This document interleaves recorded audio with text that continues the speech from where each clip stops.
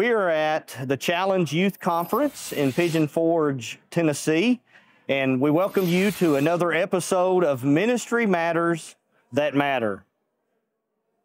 Today I have as a special guest my good friend David Shannon. All right, so let's talk about, and first of all, you go any direction you want, but ministry in general in the church. You've worked with churches all sizes. You've worked with elderships.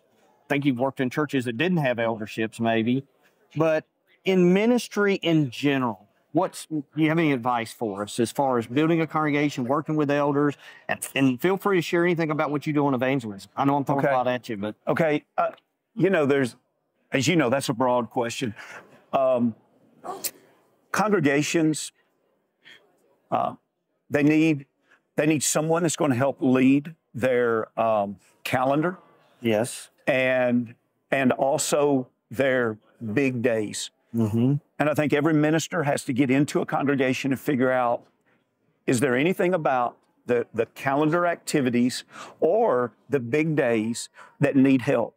You know, if you go into a congregation and they have family days that are top shelf, well, you don't need to mess that up. Yeah. You come in and be supportive of that. But if you realize, we have a family day and not really much is said about it, and our attendance only goes up 3% on family day, well, maybe that's a good time, like a year in advance, not last moment, but when you're planning the calendar, look at some of those. And my goal used to be, let's do something in a significant, like when I say significant, I mean the whole congregation is what I mean by, there's always certain ministries that are going to have things going all the time. Yes. But when you think the preacher has the blessing in the position that he's in to think whole congregation. Holistically, yes. Your deacons, they have certain ministries, whatever. But you're thinking holistically here. And so what could you do once a quarter?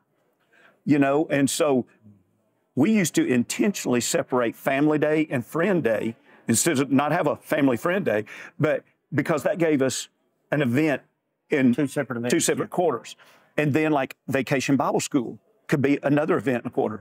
A gospel meeting could be another event, or maybe having a special like seminar that would run maybe on Saturday, but then continue on a Sunday. So the whole congregation in a sense is involved in it.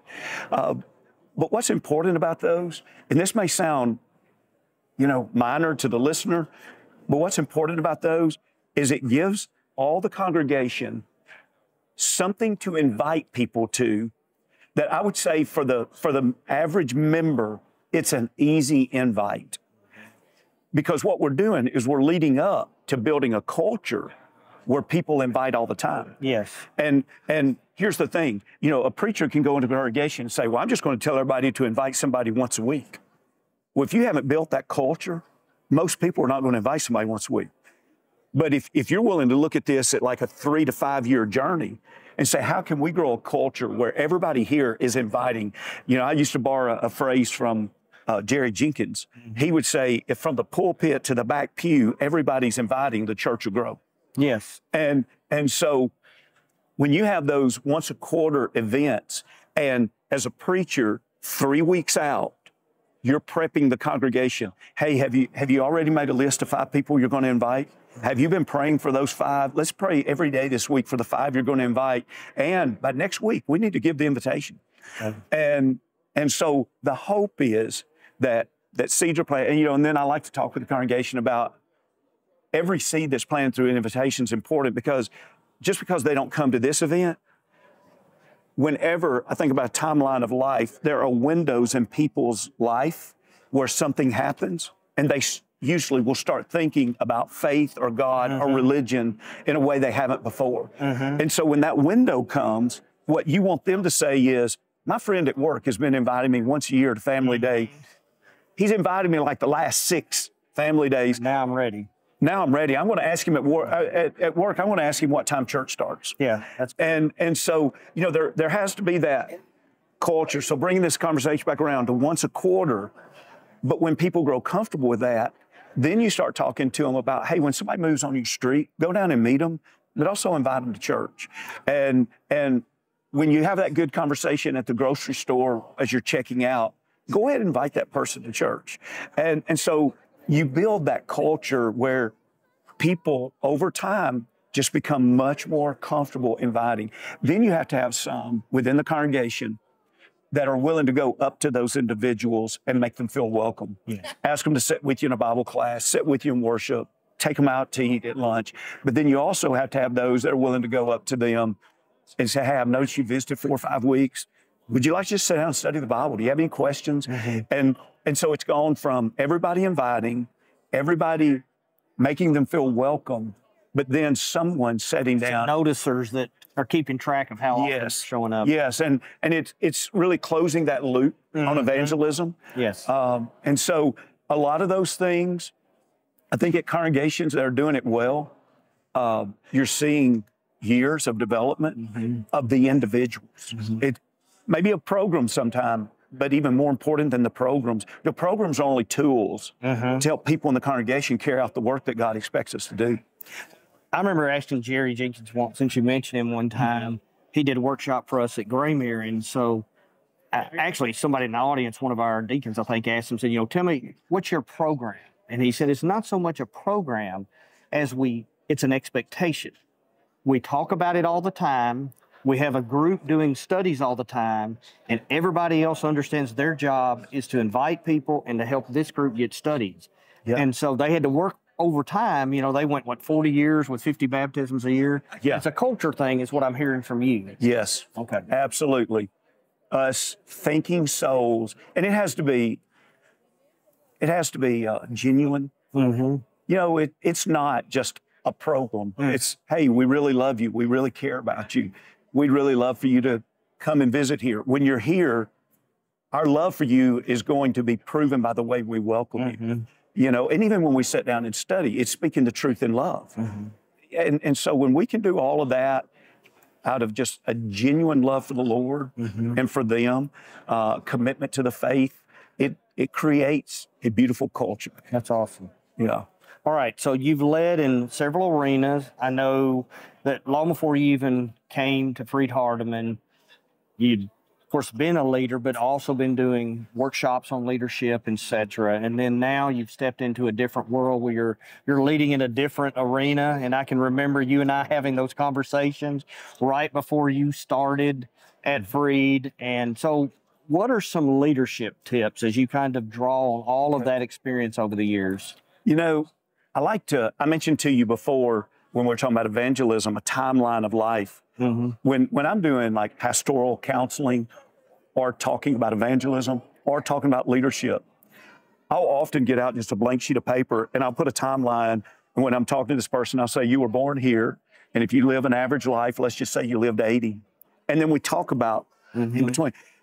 That line of thinking has helped me a lot also when we think about the movement of time and people as it relates to defining leadership. And, there are some awesome definitions of leadership. And so I don't, if someone said, what's your definition? I'd probably say this, but it's more probably a description. There's better definitions. But I love the simple description of leaders move people. And it's kind of that timeline.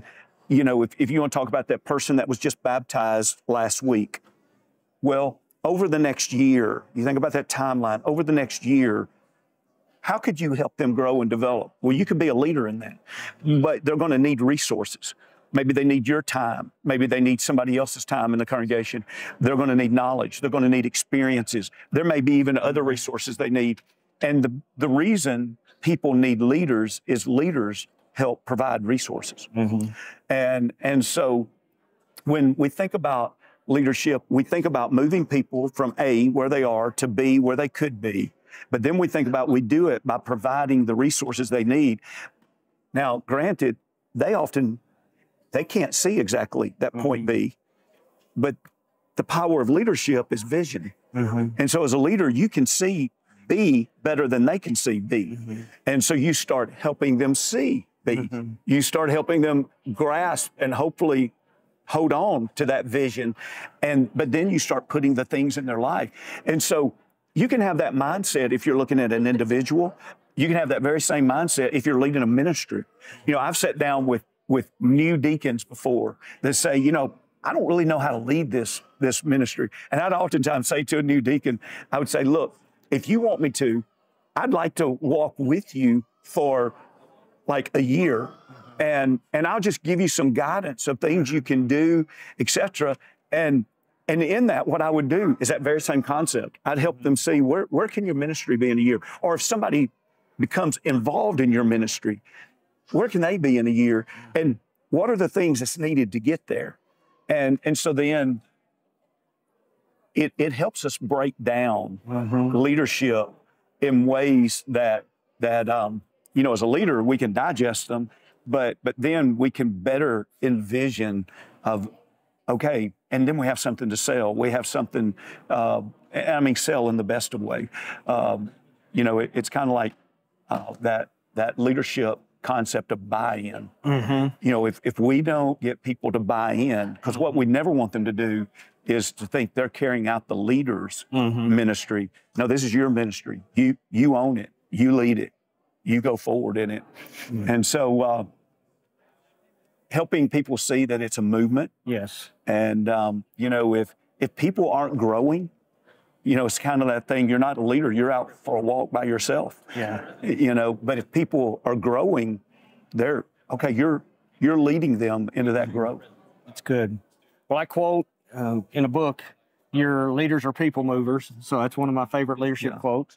Another of your quotes, if your ears are ever burning, that I've used at Heritage is, if you haven't said it 5 times, you haven't said it. So I think that's roughly how you say it. So elaborate on that. And also, do you have, as we're getting ready to wrap up, give us a line. Give us something that we can all be quoting. Okay. No pressure whatsoever. Okay. I'll give you one that's related to what you just said. You know, we haven't told them 5 times, we haven't told them. And that's, you know, I'll use that more often in the lighter sense of communication. You know, leaders get frustrated because they're like, I had this event and people didn't show up. When I asked them about it, they said, well, I didn't know it was this weekend. And they're like, how could they know it's not this weekend? I said in an announcement on Sunday, last Sunday, it was this weekend. And so that's when I would just nicely say to them, I'd say, did you tell them 5 times? Yes. And in 5 different ways. 5 different ways. Yes. And you know, so you start looking at the creative ways. And again, if you want to get on people's schedule, you need to do it for 3 weeks. You know, 3 weeks out, have you started telling them? And during that, are you using 5 different modes? Communication. The other thing that I say it to younger ministers that I work with, and they will come back to me later and say, I get what you're meaning by that now. Because it sounds so fundamental and elementary, it's almost insulting. But I'll say to them, communication's not as easy as you think. Yes. And what I mean by that is if you're not working hard at clear communication, you're not communicating clearly. You think it's easy, but it's not. And so you go through a few of those failures where you think I've said this and nobody's heard it. Yeah, it didn't come across the same. Then you realize communication isn't as easy as you think. Well, I think we both say that one of the biggest challenges in working at university is the communication. Yes. Because you've got several folks and everybody communicates differently. So that's why the whole 5 modes is really important, because what connects to this one doesn't connect to that one. And this, you know, so. Okay, so here will be my wrap up about communication that goes even deeper, though. It goes down to our faith. And when you think about a minister that is often before the congregation or before a class or whatever it may be, think how important this is. I believe that what we stop talking about, we stop believing, and what we stop believing, we stop living. Amen. And so it is so important for us. You know, we talked earlier about preaching. It can be true about teaching a class too. When we think about what are we going to cover in a year's time, and we're planning some series, we need to make sure that every year there's some fundamental series in there. And don't apologize for it. You know, it breaks my heart to hear a guy do a fundamental lesson and spend the first 5 minutes apologizing to everybody that these are fundamentals. You know, they're important. They're so important. And yeah, maybe there's a different type of introduction we do to those to help people see why we're doing it, but don't apologize for it, because if you don't do those fundamental lessons, let a few years go by, and especially let a generation go by, and nobody's going to be believing. What is it now? About 29% of the overall population, and depending on the study, between 35 and 40 of those between the age of 18 and 30 are religious nuns, in the sense that they have no religion at all. So Yeah.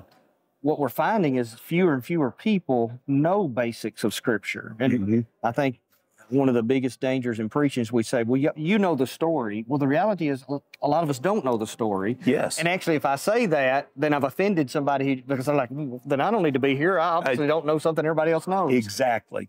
Good. Exactly. Yeah. The in-house jargon really is offensive to a lot of our younger Christians and guests. Yeah. And we need the best we can. You know, we are in preaching, in a sense, you know, we are public speakers. Yeah. And we do not need to speak so that only the core group. Insider language. Yeah, it just is offensive. Thank you for taking time to hang out with me today.